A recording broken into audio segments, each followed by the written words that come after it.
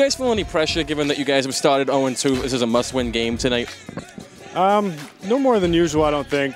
You know, it's our first year in the AAA. This is my first year with the team, but I don't feel like there's any added pressure felt throughout the team. What do you most attribute this 0-2 start to? You know, I think it's a little bit of everything. It's kind of bumping up to the AAA this year. We've gotten off to a slow start, but you know, we'll work hard. We haven't necessarily gotten as many practices as we wanted to, but we'll move forward. Are you guys worried about this Lowell team at all's run game, or? Sorry? What do you guys fear most? Is it the run or the pass game from this Lowell team? Well, from what I understand, they have a couple backs that are injured. It was more run that we were worried about tonight, but with those injuries, you know, I think we stand a good chance. So we needed more practice time. We're getting there. Our consistency is coming. Our timing is coming. Offense is coming along. We're going to be okay. At the end of the game last week, you said that you had to make some adjustments, go back to the drawing board. Can you talk about what adjustments you've made throughout practice this week? As long as Lowell's not listening. But I think we're good. Yeah. No, the adjustments we made was offensively. We made some changes as far as some offensive formations, some play calling, and some actual plays. So that allows us to get some more consistency, get some consistency in terms of our blocking schemes, but also transitioning from our run to our pass to run, injecting some play-action play. Can you give us an injury update on G, and who will you be starting at quarterback tonight? He went to the doctors today, so he called me today and said he was a no-go for today because of the shoulder. We are looking to him week to week, so it'll be a week-to-week basis. Are you starting today? No, he's not. Yeah, but who are you starting in place of him today? I'm sorry? Who are you starting in place of him? Phoenix, our backup quarterback, number 18. Got good technique, very good technique. He's got a strong arm. He knows the offense. He reads defense as well. It's be a test for him today. Was it easy for you guys to look at this Lowell team? They have a couple of backs who are out to injury and think this is an easy win, or do you have to take this, you know, I mean, how do you preach that you can't, you know, lose focus? It's never an easy win with Lowell. Never. Make no mistake about it. The War Dogs took them right to the finish last week. So with Malcolm in the middle, never an easy win. All right, so you guys have started off 0-2 this season. Now it's moving up to the AAA. What do you most attribute that to? Contribute to lack of practice. I mean, at this time last season we had 20+ practices. This year we had like 10. So lack of practice, lack of coming together. Do you think that's going to change soon, or yes, is it definitely? We're not in for a long season here. No, we have to change it or pack up our stuff and go home. Since you guys moved to AAA, defensively, have you noticed that the teams have been substantially better? Have you had to change your routine at all, or is it just the same old football? It's the same old football, but the teams are more put together. They play as a unit. There's no. They play as one unit. That's basically it. All the other teams is kind of like one superstar to a team. These teams, 11 guys out there, they're playing as one. Defensively, for this Lowell team who always plays you guys tough, what is the biggest thing you need to do to win this game? Stop the run early. We stop the run, force them to pass, get them out of their comfort zone. That is ahead.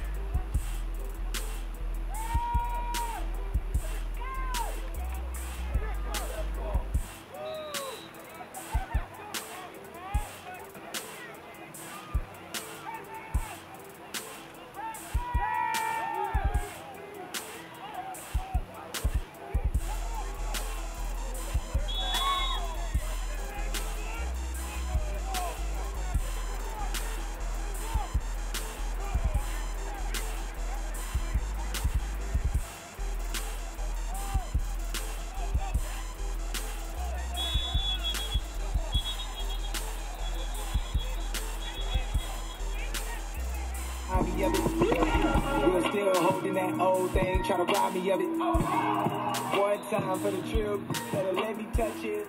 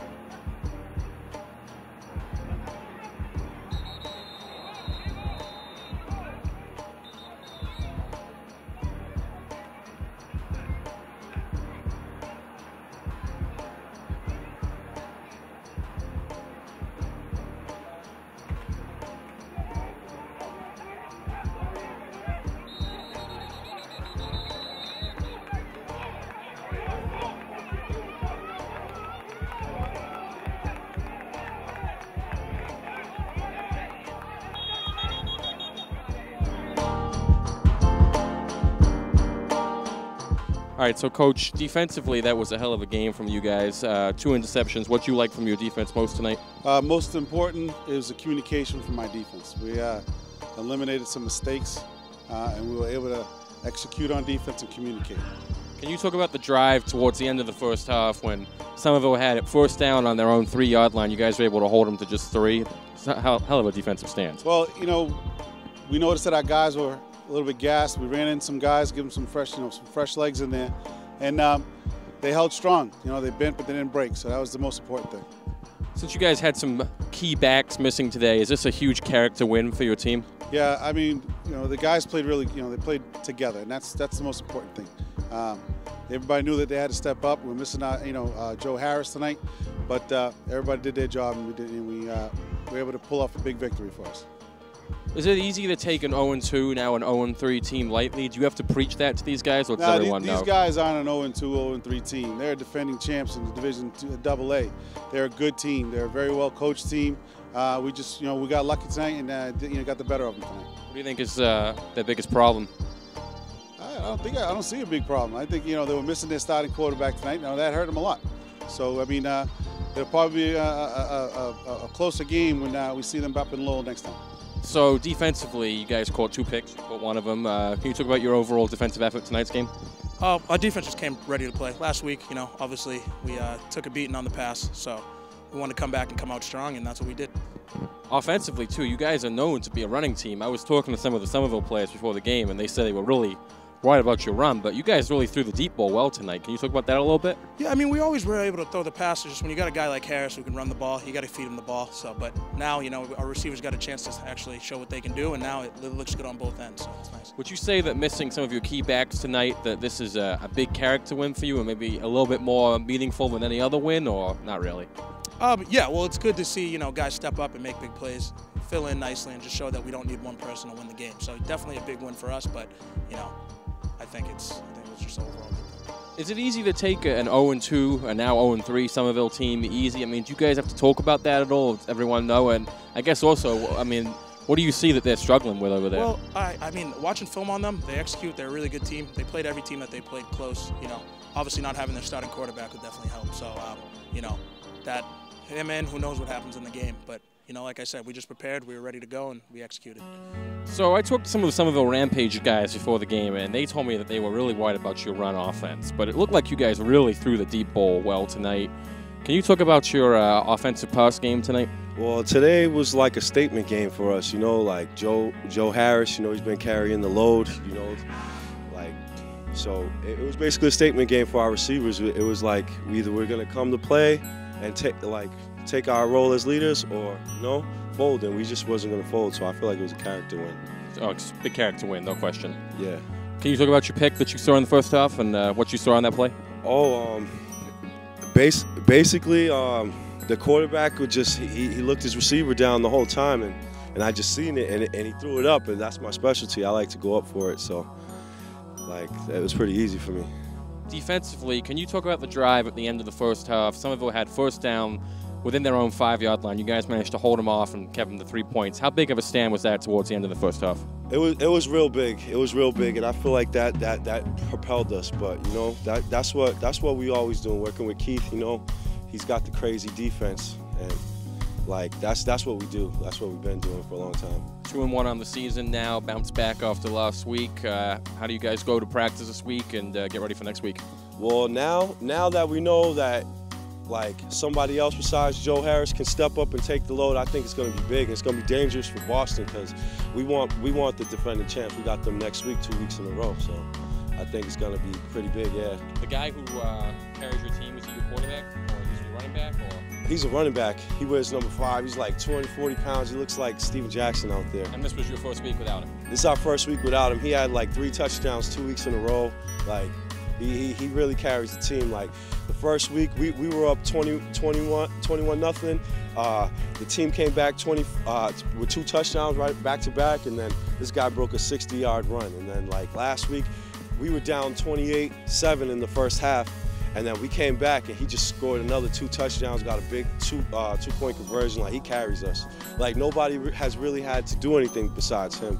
So today was definitely big for us. So it's huge that you guys know you can win even without him now. Yeah, like, and it's definitely a confidence booster for our receivers, you know, because like we weren't really getting much work out in the game, you know. My dudes, yeah, we weren't really getting much work on the field. So seeing that today, we got to do well in the pass game. It gives us a lot of confidence, you know. All right, so offensively, I was talking to some of the Somerville Rampage guys before the game, and they were real scared of your run offense, but you guys really threw the deep ball well tonight. Can you talk a little bit about your deep ball execution? Well, I mean, you know, Joe Harris is our #1 back. He's been carrying us all year. So we didn't have him tonight, so we knew that we needed to open it up. They knew that we were having at least 300 rushing yards a game. So, you know, our receivers really stepped up today. Our O-line was really holding them. You know, Peter and Fernando, those are some monster ends, so they were getting in there. So our O-line held up. Luckily, I could just stay back there for a little while, and our receivers did everything else. So it was nice to come out here with a win. Did you guys talk before the game about having a pass-heavy offense to kind of, you know, they probably weren't expecting that, or is that just the way the game played out? Well, I mean, honestly, it's just how it played out, because like I said, we were missing Joe. We knew that come on Tuesday, so we had to readjust kind of what we do. We're definitely our run-heavy team for sure. He's probably the MVP so far. So, you know, when you don't have him in a game, you have to kind of readjust. So luckily, Emilio, he's a great coach. He knew what we had to do. We know Somerville. We've all played against them. We know a couple of dudes on the team. So we were just trying to come out here and execute. Luckily that we did. How big of a character win is it that you guys lose the guy who's been carrying you all season? You guys come out and really blow him out. How big of a character win is this? I mean, I wouldn't say blowout. It was only 28-10. But I mean, it was definitely a good game. It was a huge win for us. You know, going down 1-1 in the beginning of the season, like after last week, we didn't think that we were going to go down like that. So we really wanted to come out and do what we could do. Luckily, we definitely executed across all the board. You know, they're gonna have Gio next time, so that's gonna be a whole entire different ball game. You know, that man is an absolute monster. So we're gonna come out here with the win, which is very nice. But you know, we got Boston next week. The week after that, we don't see the Rampage for a while. 2-1 on the season now. Going forward, how do you guys feel about the rest of the way? We feel pretty good, you know. I mean, we're always a very confident team, regardless of who we're playing against. We always think that we're going to win. That's just a fact. Any team thinks that. So, you know, 2-1 is a very nice feeling. There's definitely going to be a couple 2-1 teams and definitely a 3-0 team. So everyone's in the mix right now. You know what I'm saying? Once the Rampage start doing, you know, getting Gio back, getting more in the rhythm, they're going to pull out some wins too. You know, their first 2 games were extremely close. It all comes down on one play. So defensively, this was kind of a struggle for you guys, obviously. I know you guys were expecting a lot of run game from them, and they really threw the long ball on you a lot. Was that a surprise to you guys? Did you not see that coming? Surprise, you know, I can't say that it's a surprise. I mean, the book or the history on us is well documented. Every snap we've ever taken is on film, and, you know, the scouting report is, you know, tough to run on, but you might be able to throw over their heads, man, and, you know, that held true today. What do you most attribute? Just, you know, was it, I mean, it seemed like you guys were like one step behind most of the night on defense. I mean, would you say that's true? Or, I mean, what do you attribute this loss to? I mean, I wouldn't be able to refute that. I mean, you know what I mean? We're battling injuries, but so is everybody else. The unfortunate part is week 3, we're down 7 starters.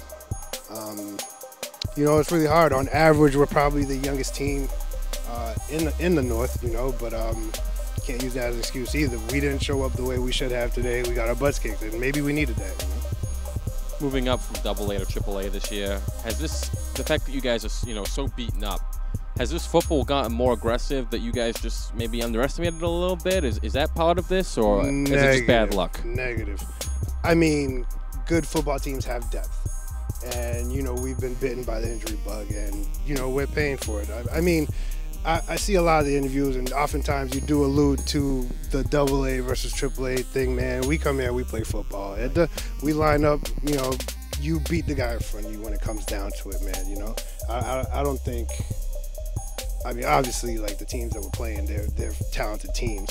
And, you know, you play a team that could potentially kick your ass every week. But, I mean, other than that, man, I don't see a big difference. I hear you. And one last question for you. The end of the game, things got a little chippy. There was a little bit of fighting going on. I mean, can you tell us a little bit about what was going on there? Or, I mean, anything in particular stop that? No, that's football. I mean, you know, you got emotions running high, man. You got guys that love the sport. And you got, you know, a lot of young guys, man. They you know, they're really high. They get really high. They get really low. You need the even kill guys to go ahead and settle everybody down. You know, the experienced guys, the veterans, they got to settle everybody down. But you need that from both teams. Otherwise, one person can incite the crowd and then things, you know, go haywire. But that's not what took place today, man. It was just guys that love football.